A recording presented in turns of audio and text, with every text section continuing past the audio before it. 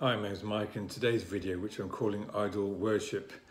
Idol worship is everywhere, whether it's worshipping a statue, an image, or a sports or movie or pop star, or your favourite football team more than God. But in today's video, I want to concentrate on how idol worship has infiltrated the church.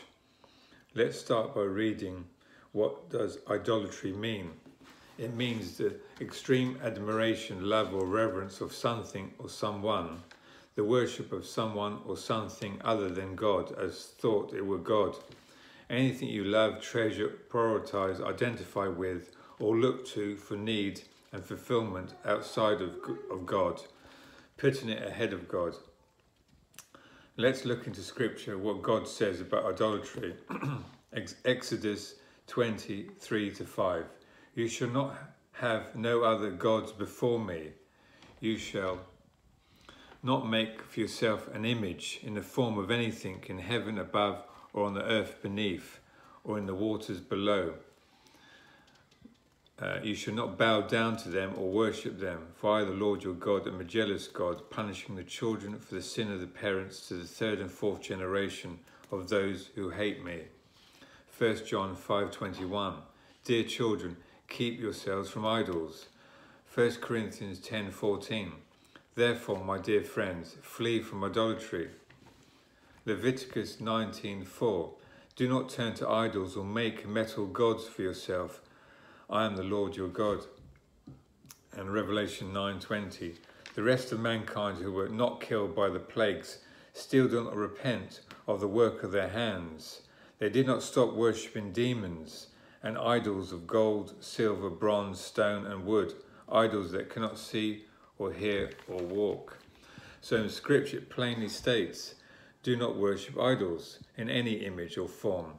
Yet the church is saturated with idol worship, which many believe to be worship of God, but really they are breaking God's commandments and going against scripture.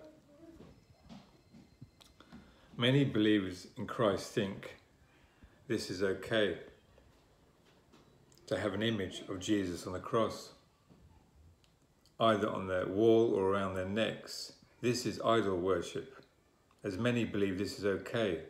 As I read earlier, this is idolatry. Let me just read Deuteronomy 4:15-17.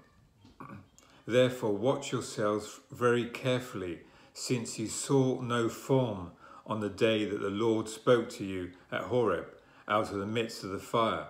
Beware lest you act corruptly by making a carved image for yourselves in any form of any figure, the likeness of any male or female, the likeness of any animal that is on earth, the likeness of any winged bird that flies in the sky. And the cross itself was introduced centuries before the death of Christ. Let me just read an article called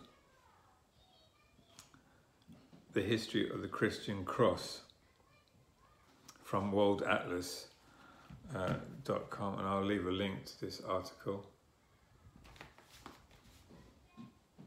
The Christian cross is regarded as the primary symbol of the Christian religion. The cross is a symbol of the instrument of crucifixion of Christ.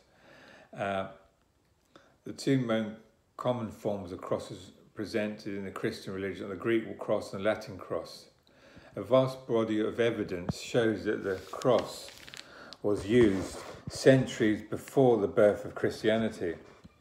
The cross is thought to have originated from the ancient Babylonians before it spread to other parts of the world, such as Syria, Egypt, Greek, Latin, India and Mexico. The pre-Christian cross was used as a religious symbol and as an ornament among the Egyptians, Syrians, Greeks, Persians, Europeans and in some parts of Africa.